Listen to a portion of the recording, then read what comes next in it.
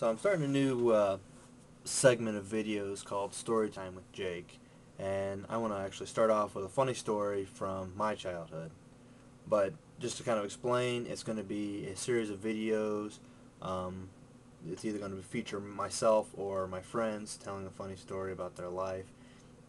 Just kind of a fun little thing, nothing too serious. So this one's actually titled Boogeyman.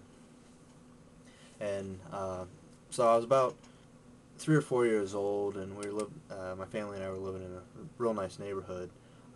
Just to give you an idea how nice it was, our house actually sold before it went on the market, so it was a very desirable neighborhood.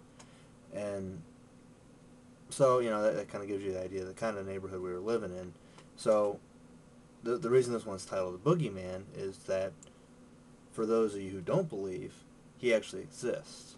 And I saw him when I was younger. I was about, like I said, 3 or 4 years old, and not really sure what woke me up, but I went to my window and I saw the Boogeyman out my window. And I was on the second story, so from what I've been told, he was on the ground outside, just walking around my front yard. So I run downstairs and I wake my parents up, and I could tell I was physically shaken, and they're basically saying, what happened, what's going on? And all I kept saying was, I saw the Boogeyman, I saw the Boogeyman. And so my parents kind of look at me funny and said, well, what did he look like? And all I said was, a naked man.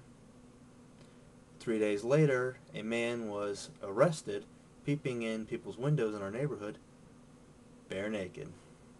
Thanks for tuning in.